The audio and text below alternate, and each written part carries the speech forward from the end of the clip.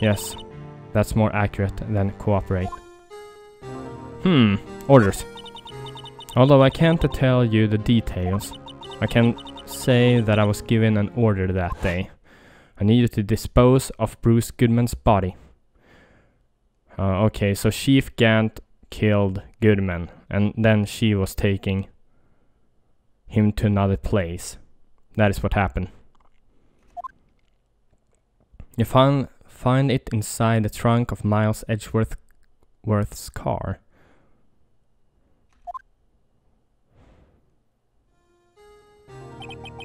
Just as I suspected. Despite what everyone believes, you were not the one who murdered Detective Goodman. Correct.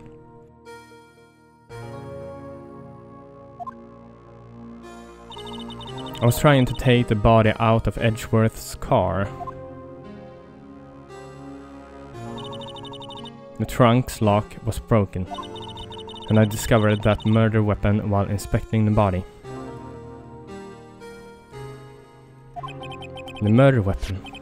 You mean Edgeworth's knife? No. When I found the body, this was the knife stuck in it. The knife from the SL9 incident. Serial killer Joe Darkey's knife. I couldn't just leave that knife in him, so I took it out and stabbed him with another knife. Oh, that would be Edgeworth's knife? That's right. Even though he was already dead, my hands were shaking as at the thought of stabbing him. Yeah, of course. That must be horrible to do, even though that person is gone. That's why I ended up cutting my hand. And that is the reason for the bandage on your right hand? Yes. It seems that I got blood on the victim's shoes as well. And then? She saw me just as I plunged the knife in. Miss Starr, huh?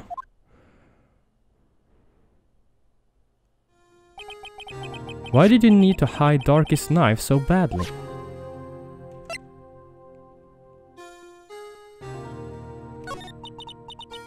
It took a lot of work to finally close the Darkey case 2 years ago.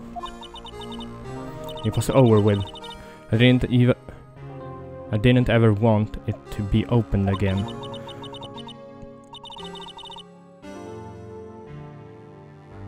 My intent was to prevent that by whatever means possible. So, you hid Darkey's knife? The weapon used to stab the detective and was evidence in the Joe Darkey case. If word got out, which it would, the reporters would have a field day with that. So we wrapped the knife in your scarf and hid it in Edgeworth's exhaust pipe. Right. Then I called my sister.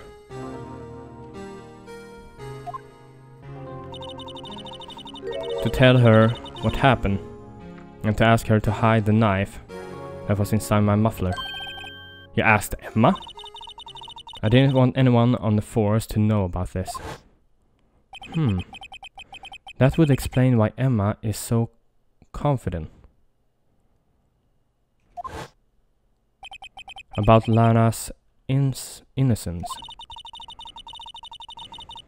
Speaking of phone calls, I had a bad feeling about one of them that day. A bad feeling? The truth is, after I received those orders from Chief Gant, the first thing I did was make a phone call. A phone call to Patrolman Jake Marshall. To Marshall? Why on earth would you call him? The lead investigator for the SL9 incident had been murdered. I wanted the fact to be kept hidden, and I needed help. He was the only other person I could trust. Or at least, I thought I could trust him at the time. However, it seems that after I spoke to him, he went off on an escapade of his own. Oh, you mean Not wanting the case to die, he decided to take things into his own hands.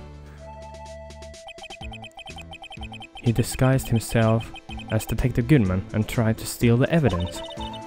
He had already stolen the ID card, but it seems he still hadn't made up his mind to break into the evidence room. After my phone call, any remaining doubts he had must have disappeared. Well, he was very lucky that when he got into the evidence room, that he could open the locker because of the thin glove. Right? So your phone call caused the incident in the evidence room?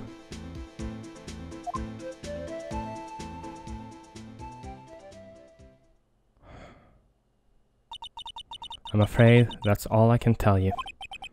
But Lana, you've earned my respect, Mr. Wright, both as a defense attorney and an investigator.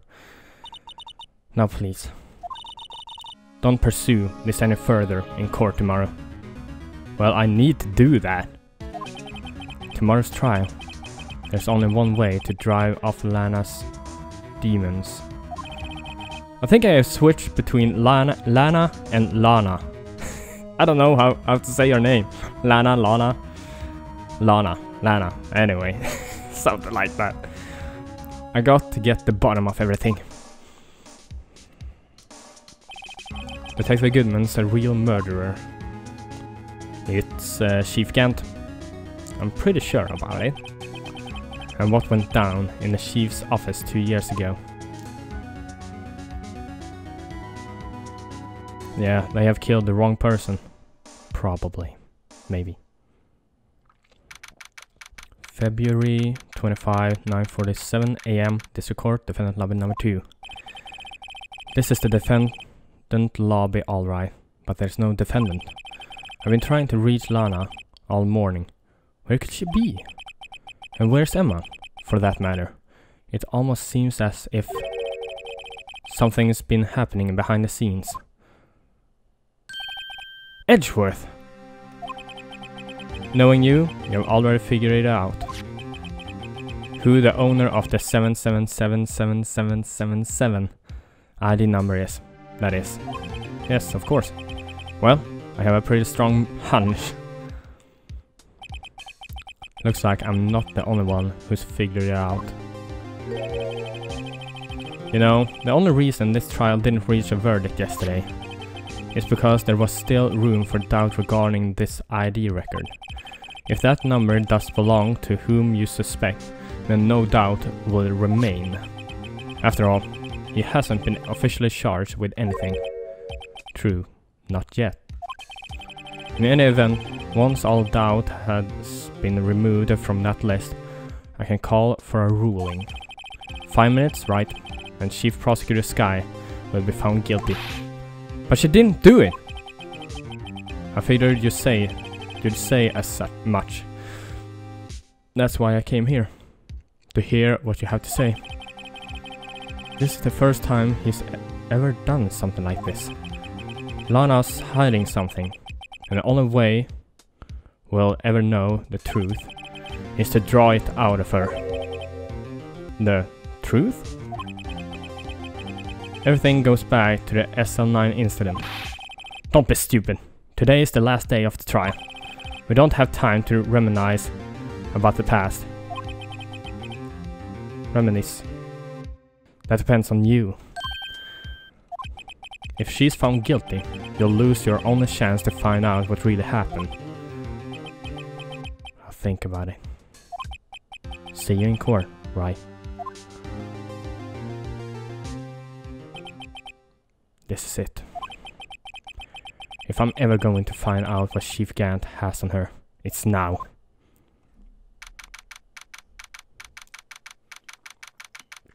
February 25, 10 AM, District Court, courtroom number 9.